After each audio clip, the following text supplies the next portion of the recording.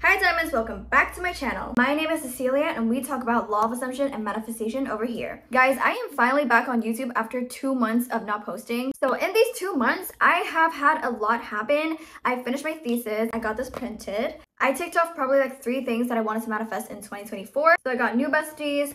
I went back into the crypto market even though I have not touched my crypto for like about 3 years. I gotta put this down. And I kept manifesting stuff I wanted in crypto, even though this channel is not about crypto at all. But it's been really fun and oh my god, yes, I'm coughing. And I managed to successfully learn everything that I wanted in like a super short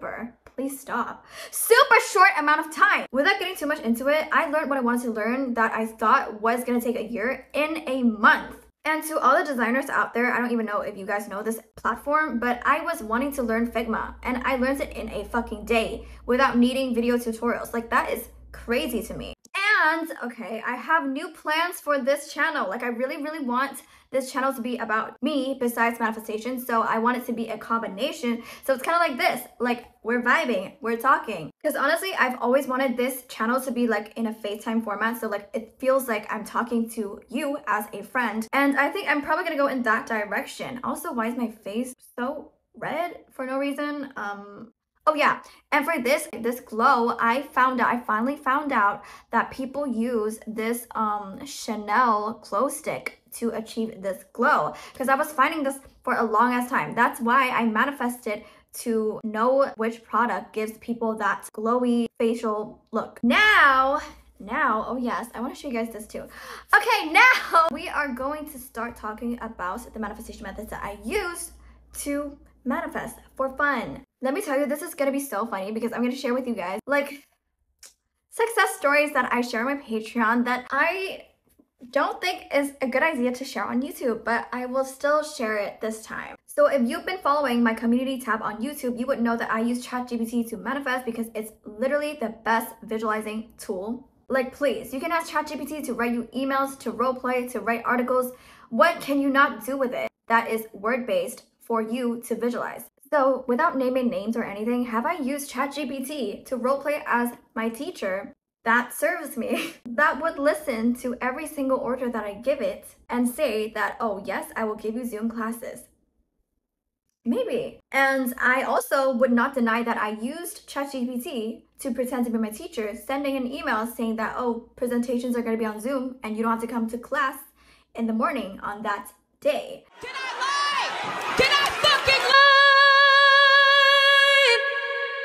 So I'm telling you, do not sleep on AI. You can literally turn off your brain cells and not even try to visualize in your mind and just instruct AI to give you the visualizing material that you want and read it on a daily basis or read it whenever you want. Here's an example I'm gonna give you. So if you want money, right, and you have identified the source that you want money from, why can't you ask AI to draft you a proper email, a professional email that is coming from that source telling you that yes, you do have the money?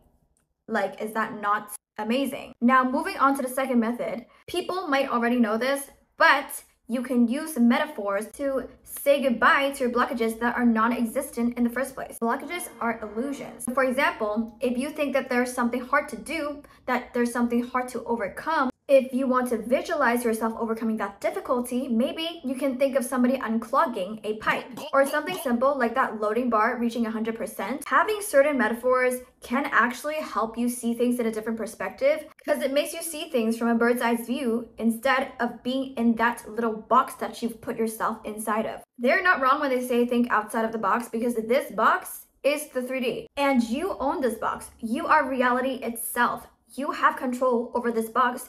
Therefore, you should take on your role of the person in charge of making decisions to shift whatever it is inside this 3D box. Third method. A thing I love doing is embodying characters. Like if I see a character that I love in a movie or a TV show or anime, oh my god, my stomach is growling, then I am 100% embodying that character. Do you know why I am so sassy? It's probably because of my younger self not knowing anything about manifestation, but still embodying characters that I loved. So I loved characters from High School Musical, Victoria, Glee, Mean Girls, cheerleading Bring It On movies that are super cringe now to watch. And for the version of me now, knowing manifestation, I do love embodying characters like Blair Waldorf, Fallon Carrington from Dynasty. I also like the blonde girl from Scream Queens Wow, I literally can't speak. Like, scream queens. Scream queens. And guess who I'm embodying right now? Like, not right now, but you know, for shifting my state. I am choosing to embody the character from Solo Leveling, you know, the anime, because that man is undefeatable. Like, this man is so fucking powerful.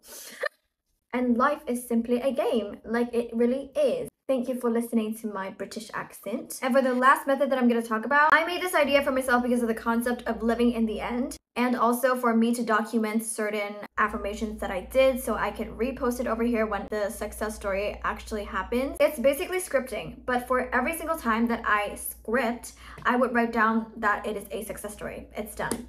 Boom, it's done. I don't need to show off or anything. I don't need to tell anybody about it, but to me, it is a success story. Done, over with. So for that, I usually just write it in my notes or on Twitter so I can mark down the time, and I would write down success story full stop at the end of my affirmation or scripting, and that's basically it. It's like living in the end. Before we end this video, I just want to say, do not get attached to any method that I said or anybody said, because it isn't about how this method is better than the other, or how this method is like the one method that makes sure you get your manifestation. No, it is not like that. It is about understanding that everything is you pushed out. You are source. You are the one that determines all. And therefore, to make sure that you are making the decisions that you want to make with certainty and clarity, you do whatever practice that you think is fun, is enjoyable, and helps you remind yourself of who you're choosing to be right now.